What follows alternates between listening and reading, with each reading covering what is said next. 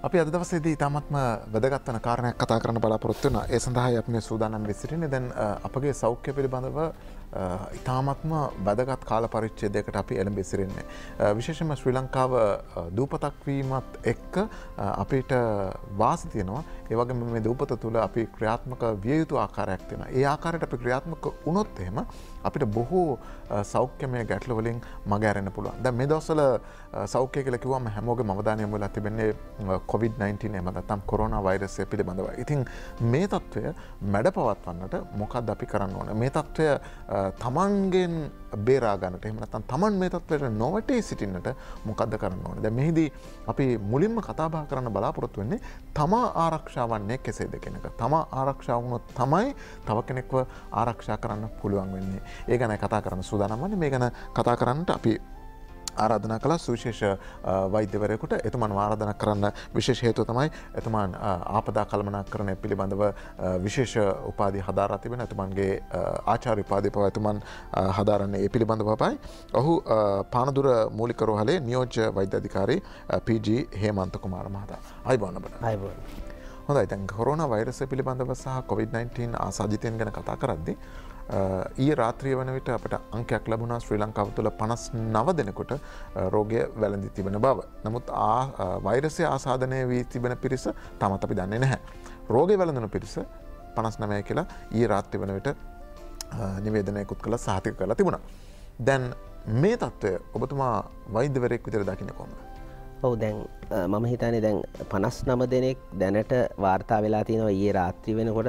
මම දන්නේ මේ වෙනකොට කීයක් වාර්තා වෙයිද කියලා. ලෝකයේ ගත්තත් අපි දැන්ට 2,50,000ක් ඒ වගේම මරණ 10,000ක් පමණ වෙලා තියෙනවා. ඉතින් මම හිතන්නේ මේක වේගයෙන් පැතිරී යන අවස්ථාවක්. මේකට අපි ශ්‍රී ලංකාව තුළ මේ වේගයෙන් පැතිරෙන්න පුළුවන්. නමුත් අපේ සෞඛ්‍ය අමාත්‍යාංශය, ඒ වගේම ත්‍රිවිධ හමුදාව, ඒ වගේම පොලිසිය, ඒ වගේම සෞඛ්‍ය කාර්ය මණ්ඩලය කරන මේ විශිෂ්ට සේවාව තුළින් මේක මං හිතන්නේ මැඩපවත්ව ගන්න හැකියාවක් තියෙනවා. නමුත් මිනිසුන්ගේ තියෙන වැරදි සෞඛ්‍ය පුරුදු විශේෂයෙන් අපි දැක්ක විදේශ රටවල සිට පැමිණි අය විදේශිකයන් ඔවුන්ගේ මනා සෞඛ්‍ය පුරුදු රැක්කේ නැති හින්දා තමයි මේක ව්‍යාප්ත වෙන්න හේතු වුනේ. ඔවුන් නොඑක් සමාජයේ ගැවසෙන ස්ථානවලට ගියා. සමාජයේ නොඑක් තැන්වලදී ඔවුන් සහභාගී වුණා. ඒ දැනත් ඔවුන් අතර තිබුණු ලක්ෂණ රෝග ලක්ෂණ තිබුණා. ඒ කොරෝනා ආසාද රටවල් වලින් ඔවුන් පැමිණියා. ඒත් ඔවුන් නිරෝධායන කටයුතු නිසියාකාරව කළේ නැහැ. ඒ හින්දා මම හිතන්නේ මේක වේගයෙන් මේ ආකාරයෙන් පැතිරුණා නැහැ කියන්න පුළුවන්. නමුත් අපේ සෞඛ්‍ය සේවයේ තියෙන දක්ෂතාවය ඔබලාට දකින්න පුළුවන්. මොකද සහ අනිකුත් ආයතනවල තියෙන රජයේ තියෙන දක්ෂතාවය මොකද තාමත් අපේ ඇත්ත වශයෙන්ම කිසිම කරදරයක් වෙලා නැහැ කොරෝනා වෛරස් රෝගියෙකුට. ඒක ඉතා හොඳින් මැඩපවත්වාගෙන තියෙනවා. හොඳයි. දැන් මෙතනදී අපිට තියෙන ලොකුම අභියෝගය තමයි මුලින්ම අපිට තිබුණ අභියෝගයක් අපිට ඇති වුණා. ඒ තමයි චීන ජාතික කාන්තාවක් මේ රෝගී තත්ත්වය නිසා ශ්‍රී ලංකාවේදී ප්‍රතිකාර අරගෙන සුව වෙලා ඇය රටින් පිට වෙලා ගියා. ඇය රටින් පිට වෙලා ගිහිල්ලා දවස් 14ක් වනතුරුත් අපේ රටේ කිසි රෝගියෙක් වාර්තා වුණේ නැහැ. ඒකත් එක්ක පැහැදිලිව පෙනුන කාර්යයක් තමයි අපේ සෞඛ්‍ය කාර්ය මණ්ඩලය ඉතා විශිෂ්ට කාර්යභාරයක් ඉටු කළා. ඇයගෙන් කිසිවෙකුට බෝ නොවෙන්නටත් ඒ වගේම ඇය හරහා ලංකාවට රෝගය කාන්දු නොවෙන්නටත් අපි සියලු දෙනා එක්ව වග බලා ගත්තා. නමුත් ප්‍රශ්නය බරපතල අතට හැරෙන්නේ වෙනත් රටවල හිටපු ශ්‍රී ලාංකිකයන් ලංකාවට පැමිණෙන්න පටන් ගැනීමත් එක්ක. මේ තත්ත්වය දැන් පිටරටින් ආපු අයගෙන් ලංකාවේ ඉන්න අයට බොහොම තත්ත්වයට පත් වෙලා තියෙනවා. මෙතෙන්දි දැන් අපි ගන්න ඕනේ මේක තමයි තීරණාත්මක අවස්ථාව. පිටරටින් ආපු අයට හැදුන එක වෙනම දෙයක්. ආපු අයගෙන් ලංකාවේ සාමාන්‍ය පුරවැසියාට බෝවීම තමයි දැන් තියෙන බරපතලම තත්ත්වය. මේක වළක්වා ගන්න කොහොමද? මම හිතන්නේ මේකෙදි වැදගත්ම දේ ඔය ඉතාලියේ සිට ඒ වගේම අනිකුත් යුරෝපීය රටවල් වල සිට පැමිණි පුද්ගලයන්ගෙන් තමයි මේක වැඩි වශයෙන් අපිට දකින්න ලැබුණේ බෝවන ඔවුන්ට බෝ වෙලා තිබුණා. ඒන් අනිත් අයන්ට බෝවන ආකාරය. නමුත් මේකෙදි ඔවුන් ඇත්ත සත්‍ය පැවසිය යුතුයි. එම අවස්ථාවේම ඔවුන් නිරෝධායනට එයාපෝට් එකේදීම ඔවුන් නිරෝධායනය සඳහා ලක් කළ යුතුයි. ඔවුන් දින 14ක් රෝග ලක්ෂණ තිබුණත් නැතත් ඔවුන් ස්වන් නිරෝධායනය ඒ වගේම ගෲප් ක්වොරන්ටයින් කියලා කියනවා. ඒ කියන්නේ පුද්ගල නිරෝධන කණ්ඩායම් වශයෙන් නිරෝධායනය ඒ වගේම හවුස් ක්වොරන්ටයින්. ඒ කියන්නේ ඔවුන් ගෙදර තුල තියලා නිරෝධායන ස්වන් නිරෝධායන කටයුතු වලට යෙදිය යුතුයි. මම හිතන්නේ මේක ඉතාම වැදගත්. ඔවුන් කිසිම සමාජ දුරස්ථභාවය දුරස්ථීකරණය කර යුතුයි. ඔවුන් කිසිම අවස්ථාවක මේ දින 14 යනතුරු සමාජයේ මිනිසුන් ගැවසෙන තැන් වලට යන්න නරකයි. ඒ වගේම ඔවුන් මිනිසුන් සමග විනෝද ගමන්, විනෝද චාරිකා, ඒ වගේම මිනිසුන් වැඩිපුර ගැවසෙන ස්ථාන මම දැක්කා අපේ පුඩ් සිටි වල කොච්චර ජනගහනයක් ඉඳියද ඔවුන් අතර අඩුම වශයෙන් මීටරයක දුරක් තිබ්බේ නැහැ. ඒක ඊටාම බරපතල තත්ත්වයක්. ඒ අතරේ අපි දැක්කා ගොඩක් අය කිමිසුම් යවනවා, කැස්ස කහිනවා, කැස්ස ඇති වෙනවා. ඉතින් නමුත් මේක තරඟයක් වගේ ඔවුන් බඩු ගන්න විශාල වශයෙන් පෙළඹුණා. ඔවුන් පැනික් වුණා ඒ වෙලාවේ. මම හිතන්නේ මේක මේ වගේ තත්ත්වයන් උඩ තමයි මේ තත්ත්වය ඇති වුණේ මේ. ඔව් දැන් එතෙන්ට ඇවිල්ලා තියෙනවනේ අපි. දැන් මොකද අපි කරන්න ඕනේ මේ පැතිරීම වැළැක්වීම සඳහා? විශේෂයෙන් මම හිතන්නේ අර සෞඛ්‍ය අමාත්‍යාංශයත් ත්‍රිවිධ හමුදාවත් ගන්න වැඩපිළිවෙල, රජය ගන්න වැඩපිළිවෙල ඉතාම අනර්ගයි. මොකද මේ වැඩපිළිවෙලට අනුගත වෙන්න ඕන. ඔවුන් දින 14ක් යන නිරෝධායනය කරන තැන්වල ඔවුන් පිටත නොවී නිරෝධායන ලක් වී යුතුමයි. විදේශ රටවලින් පැමිණෙන දැන් අපි දැක්කා එයාපෝට් එක දැන් ගොඩක් දුරට සීමා කරලා තිනවා, වහලා තිනවා. ඒක ඊටාම හොඳ දෙයක්. ඔවුන් මම දැක්කේ ඔවුන් ගොඩක් අයගේ අපි දැක්කේ අර සැඟවිලා ඉන්නවා. දැන් ඔවුන් සොයන්න රජය විශේෂ ඩේටා කලෙක්ට් කරලා ඒ ඔක්කොම එයාපෝට් එකෙන් අරගෙන සෞඛ්‍ය අමාත්‍යාංශයත් හමුදාවත් එකතු වෙලා මේ සියලු කටයුතු පොලිසියත් එකතු වෙලා මේ ඔවුන් ඉන්න තැන් හොයාගෙන ඔවුන් ගෙනහැලා නිරෝධායන කටයුතු කරන මම දැක්කා සමහර ක්‍රීඩා තරඟ වලට සහභාගී වෙන ටිකට් ප්‍රෙස් කළා. ටිකට් වලින් හොයාගෙන ඔවුන්ට පොලිසිය හැම වෙලාවෙම PHI සෞඛ්‍ය වෛද්‍ය නිලධාරීතුමා ඒ වගේම මහජන සෞඛ්‍ය පරීක්ෂා ඔවුන්ගේ ගෙදරට ගිහිල්ලා පෞද්ගලිකව කියලා තියෙනවා ගෙදරට යන්න බෑ. දින 14ක් එළියට යන්න බෑ කියලා. ඉතින් මේක තමයි හොඳම ක්‍රමවේදය. කිසිම කෙනෙක් කිසිම සමාජයේ වැඩිපුර ගැවසෙන ස්ථානවලට සහභාගී නොවී යුතුමයි මේ වෙලාව. ඒ වගේම දැන් අපි මුලදී කිව්වා අර චීන කාන්තාව පමණක් වාර්තා වෙච්ච අවස්ථාවේදී මුඛ ආවරණ පැළඳිය යුතු නැහැ කියලා. නමුත් දැන් ඒ තත්ත්ව වෙනස් වෙලා තිබෙනවා. මම හිතන්නේ දැන් අර ඒකේ කියනවා දැන් අලුත් සොයා ගැනීම් ගොඩක් දිගට එනවා කොරෝනා වෛරස් එකත් එක්ක. මොකද ඔවුන් වාතයේ පවතිනවා කියලා මුලින් කියලා තිබුණේ. නමුත් දැන් පොඩි යනවා වාතය තුල විනාඩි කිහිපයක සිට පැය ගණනාවක් දක්වා යම් යම් පෘෂ්ඨවල ඉන්න පුළුවන් කියලා. ඒක හරියට තාම පරීක්ෂණ කළා නෑ. නමුත් මම හිතන්නේ වඩා හොඳයි එළියට යනකොට මුඛ ආවරණ පළදෙන එක. ඒ වගේම මුඛ ආවරණ රෝගී සහිත පුද්ගලයෙකු කිසියම් කැස්ස කිඹුසුම් යාම උගුරේ ආසාදනය හිසරදේ ඇඟපත රිදීම සහ කොරෝනා වෛරස් රටකින් පැමිණි ආසාදී රටකින් පැමිණි පුද්ගලයෙක්. ඒ වගේම කොරෝනා වෛරස් ආසාදීන් සමග ළඟින් ඇසුරු කර පුද්ගලයෝ, ඒ කියන්නේ ඔවුන් සමග ගමන් ගිය පුද්ගලයෝ, විනාඩි 15කට වඩා ඔවුන් සමග කතා බහ යෙදුණු පුද්ගලයෙකු, සමීප සබන්තාවයක් යෙදුණු පුද්ගලයෙකු වහාම මම හිතන්නේ මෙවැනි සර්ජිකල් මාස්ක් මුඛ ආවරණ පැළඳිය යුතුයි කියලා මම විශ්වාස කරනවා. දැන් මුඛ ආවරණ පැළඳ ගැනීම කියන එකත් ලංකාව අපිට නැහැ කිසිම මේ මොනවාද හරි අත්දැකීමක් නැහැ. මොකද මේක මුඛ ආවරණ පැළඳීම කියන එක දැන් අපි බොහෝ දියුණු රට ගත්තට පස්සේ ඕනම කැස්සම්බිරිස්සාව තියෙන කෙනෙක් සාමාන්‍ය කාලවකවානුවකදී පවා අනිවාර්යයෙන්ම සර්ජිකල් මාස්ක් එකක් පළඳිනවාමයි. නමුත් අපේ රටේ මේ තාක්කල් සර්ජිකල් මාස්ක් එකක් පැළඳුවේ වෛද්‍ය කාර්ය මණ්ඩලය, හෙද කාර්ය මණ්ඩලය සහ ඒ ආශ්‍රිත අය පමණයි. දැන් මේක සාමාන්‍ය ජනතාවට නොපුරුදු දෙයක්. කොහොමද ඇත්තටම මේ මුහුණු මුඛ ආවරණයක් පළඳින්න කියන එක අපි කියන්න ඕන? ඔව් ඒ මුඛ ආවරණයක් පළඳිනකොට අපි සැලකිය යුතු කරුණු කීපයක් තියෙනවා. එකක් තමයි මුඛ ආවරණයක් පැළඳීමට පෙර මුඛ ආවරණයේ නියම තත්ත්වයේ තියෙන මුඛ ආවරණයක්ද කියලා බලන්න ඕන. ඒ මුඛ ආවරණය පැළඳීමට පෙර අපි දෑත් පිරිසිදු කරගන්න ඕන. එක්ක සබන් දාලා අත හොද ගන්න ඕන. එහෙම නැත්නම් සර්ජිකල් අපි ඇල්කොහොල් රබ් එකකින් අත පිරිසිදු කරගන්න. පිරිසිදු කාරකයක් යොදාගෙන. ඊට අපිට මම හිතන්නේ මන්ද විරාමයක් ලබා ගන්න ඉක්මනින් වෙලාව බලලා අපි මුඛ ආවරණය පළඳන ආකාරය ගැන නැවත කතා කරමු.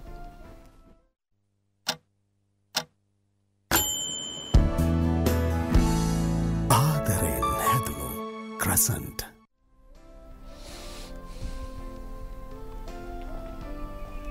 අපි දැන් කතා කරන්න සූදානම් වෙමිටියේ මේ අංකවල වෙනසක් තියෙනවද කියලා පරීක්ෂා කරලා බලලා. නමුත් තාමත් එහෙම ලංකාවේ අලුත් වාර්තා වීම නැහැ.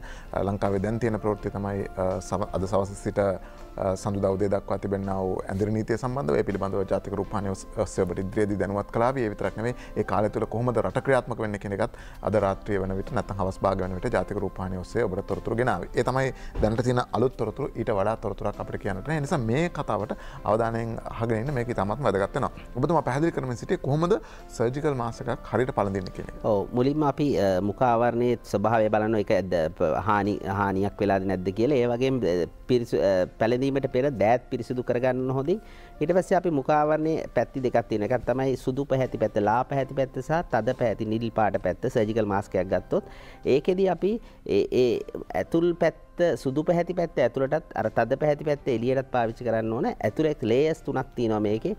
පිටත ලේයර් එක, ඇතුළත ලේයර් එක සහ ඉනර් ලේයර් එක, අවුටර් ලේයර් එක, මිඩල් ලේයර් එක. එතකොට මිඩල් ලේයර් එක තමයි ෆිල්ටර් එකක් තියෙන්නේ. ඉතින් මේක අපි ඒකෙදි අපි කොයිල් එකක් තියෙනවා, ඇලුමිනියම් කොයිල් එකක් උඩ. ඒක උඩට හිටින්න තමයි හැම වෙලාවෙම උඩ කොටසට හිටින්න පාවිච්චි කරන්න ඕන. එතන අපි මේ ඇලුමිනියම් කොයිල් එක මුඛාවරණයේ මේ විදිහට පළඳලා අපි ඇලුමිනියම් කොයිල් එක තද කරන්න ඕන මේ විදිහට. තද කරලා මේක ඒක නහයට හිර වෙන්න දාන්න. ඊට පස්සේ මේක අර ගැට ගැහිමේ ක්‍රමවේදය අනුව ගැට ගහලා පිරිසිදු විදිහට මේක අපි හොඳට ඇදලා ටයිට් කරලා සීල් වෙන්න ඕන.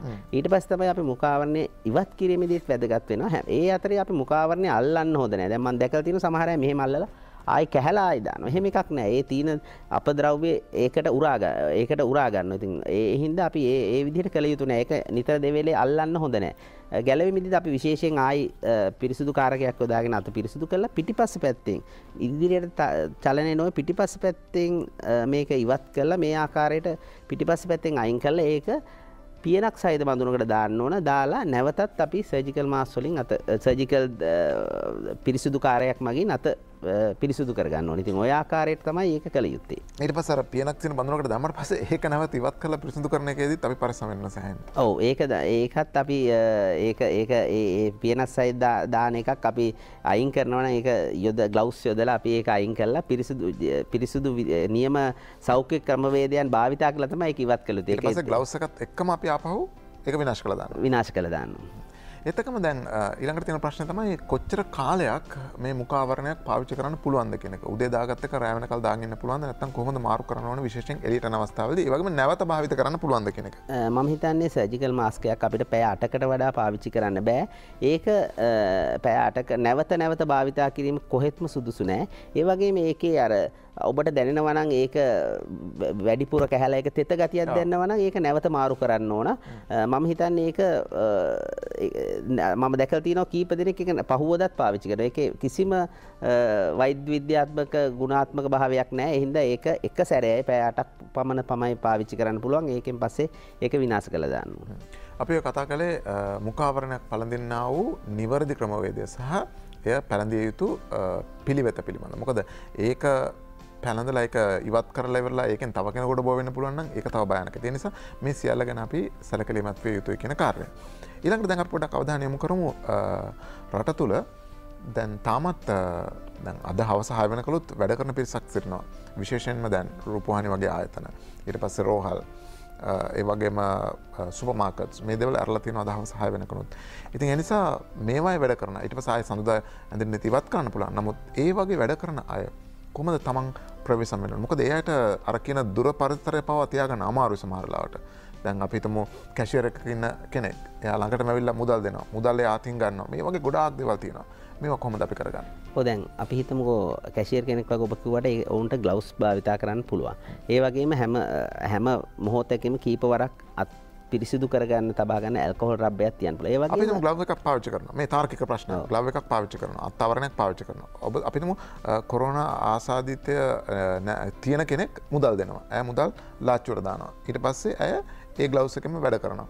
ඊට පස්සේ ඊළඟ එක්කෙනා ඇවිල්ලා අර ග්ලව්ස් එක දාලම එයා දෙනවා. හැබැයි එතකොට නැවත යන්න පුළුවන් අවස්ථා වැඩි. මම හිතනවා ඒකට වඩා හොඳ ඉතින් ප්‍රායෝගික නෑ හැම පුද්ගලකෙම මුදල් අරගෙන ඇල්කොහොල් රබ් එකක් හරි මොකක් හරි යම් පිරිසිදු කරන ක්‍රමවේදයක් දාලා යොදා ගන්න නම් හොඳයි. නමුත් ප්‍රායෝගික කරන්න අමාරුයි. ඉතින් ඒ වගේ අවස්ථාවක්. නමුත් අපි දැනගන්න ඕන මේ හැම අවස්ථාවකම අපි යම් ද්‍රව්‍යයක් ස්පර්ශ කරොත් ඒකදී අපි මුඛය නාසය අත ගන්න හරක ටී සයිට් කියලා තියෙනවා. ඔය ප්‍රදේශ අත ගන්න හරක. ඒ වගේම මීටරයක් දුරින් හැම වෙලාවෙම අපි උත්සාහ කරනවා අඩුම වශයෙන් මීටර දෙකක් දුරින් ඉන්න. ඒ වගේම අපි දැනගන්න ඕන යම් ටැප් එකක් භාවිතා කරනවා නම් අපි එල්බෝට මේ අතින් ඒක අරින්න නැතුව ඒක වැලමිට ප්‍රදේශයෙන් අරන විදිහට ට්‍රැප් එකක් භාවිතා කරනවා නම් වඩා හොඳයි. ඒ වගේම අර යම් ස්ථානවල මම හිතන්නේ මේවා ප්‍රායෝගික නැති වෙන්න පුළුවන්. නමුත් අර දොරවල් අරිනකොට ඒක කිසියම් ද්‍රව්‍යයකින් හැම දොරක්ම ඇලුමිනියම් සහ ඔය යකඩ දොරවල් තියෙනවා. ඒවා ඇල්කොහොල් රබ් වලින් ඒ වගේම යම් ක්‍රමවේදයකින් ඒවා පිරිසිදු කරනවා නම් හොඳයි. නැවත අරිනවා නම් වසනවා නම්. ඉක්මනින්ම කිව්ව ඔබතුමා ආදර්ශ ක්‍රියාමාර්ගයක් අරගෙන තියෙන පානදුර රෝහලේ මේ තත්ත්වයට සූදානම් වෙමු. ඒක අපි ඉතා ඉක්මනින් කියමු. ඔව් පානදුර රෝහල අපි මුලින්ම මේ කොරෝනා වෛරස් එක චීනයේ දැනගත්ත ගාම අපි සියලුම සෞඛ්‍ය කාර්ය මණ්ඩලයේ රැස් වෙලා වෛද්‍යවරු විශේෂඥ වෛද්‍යවරු හෙද නිලධාරීන් සමස්ත කනිෂ්ඨ කාර්ය මණ්ඩල සියලුම දෙනා රැස් වෙලා සියලුම දෙනාගේ උපදෙස් අරගෙන අපි හැදුවා කොහොමද අපි මේ ආපදාවට මුහුණ දෙන්නේ කියලා. ඒකෙදී අපි හොඳ ක්‍රමවේදයක් අනුගමනය කරා ඒ ආපදාවට මුහුණ දෙන්න.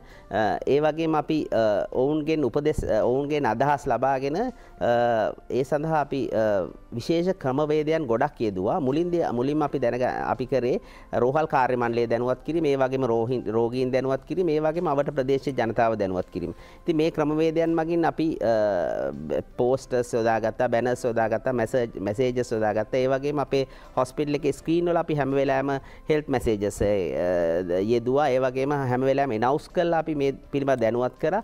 ඒ වගේම අපි ඒ සඳහා අවශ්‍ය රෝහල් පද්ධති සකස් කරා. කොහොමද රෝගියෙක් මුලින්ම රෝහලට පැමිණෙනකොට අපි ඒ සඳහා අපි ට්‍රයඩ් නර්ස් කෙනෙක්, අපි නර්ස් කෙනෙක් යොදාගත්තා. OPD එකේ අපි වෙනම කවුන්ටරයක් යොදාගත්තා. මේ උණ රෝගීන් සහ කැස්ස ශ්වසනාස්ති රෝගීන් බැලීම සඳහා පමණක්. එතෙන්දී අපි ට්‍රයඩ් නර්ස් කෙනෙක් යොදාගත්තා.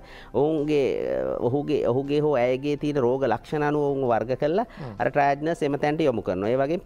ඒ වගේම අපි හුදකලා කාමරයක් යොදාගත්තා. ඒ වගේම හුදකලා වාට්ටුවක් දැනටමත් හදලා තිනවා. ඒ සඳහා අවශ්‍ය ප්‍රතිපාදන අපි සෞඛ්‍ය අමාත්‍යාංශය ලබාගෙන තිනවා. ප්‍රාදේශීය සෞඛ්‍ය සේවා අධ්‍යක්ෂකාරයෙන්, පළාත් සෞඛ්‍ය සේවා අධ්‍යක්ෂ කාර්යාලය, රෝහලේ වෛද්‍ය අධිකාරීතුමිය ඇතුළු සියලු දෙනා එකතු වෙලා මේක ඉතා හොඳට මේ ක්‍රමවේදයන් අපි කරගෙන යනවා. දුරකථන අංකයක් සපයා තිබෙනවා පානදුර රෝහල විසින්. ඒ අවට යම්කිසි කෙනෙකුට මේ සේවය අවශ්‍ය නම් 070 400 02 44 කියන දුරකථන අංකයට කතා කරන්න කියලා. මේ පානදුර සහ ඒ අවටට පමණයි 070 400 0244 දුරකථන අංකය ඔස්සේ කතා කරන්න පුළුවන්. අද මේ කතාබහට එකතු වුණේ පානදුර මූලික රෝහලේ නියෝජ්‍ය වෛද්‍ය අධිකාරී PG හේමන්ත කුමාර මහතා. බොහොම ස්තුතියි. අපි ආය දවසක හම්බෙමු. අයබෝන්.